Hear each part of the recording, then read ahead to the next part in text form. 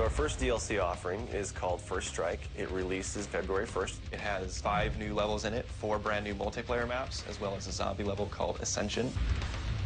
Kowloon is inspired by the single-player campaign level that was also set in Kowloon City, China, but the actual design and the layout and the geometry in the map is built from the ground up for NP. Kowloon is the only map that has zip lines, which will allow players to quickly get from point A to point B. The trade-off to that is that you're completely exposed while you're on the zip line. You can't use your weapon. It's going to get you to your location much faster, but there's also the risk that you're going to get shot.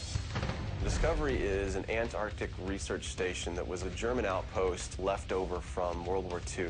The two sides of the map are divided by a deep chasm. You're always kind of fighting for control over that crossover from one side of the map to the other. My tips for Discovery is really just learning the layout of the map, understanding how that chasm can impact the flow of the gameplay, and always being conscious of the exposure that you have to long-range weapons. You might be on a snow bridge and somebody throws a grenade, which collapses the floor around you.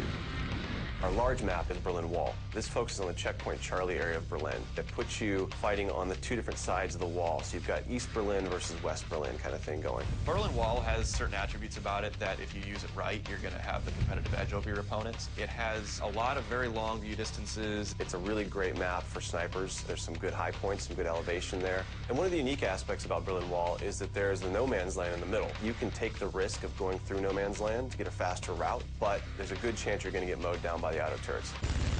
The stadium's one of my favorite maps. I am a running gunner, so I tend to like that map. It's going to provide those close quarter players tight adrenaline, action-packed experience. So never underestimate the value of tactical insertion, and always be checking your corners, and realize that these engagement distances are going to be really small, so use that to your advantage. I think it's going to cater to a lot of the players who just like the frenetic style of gameplay that Call of Duty has to offer.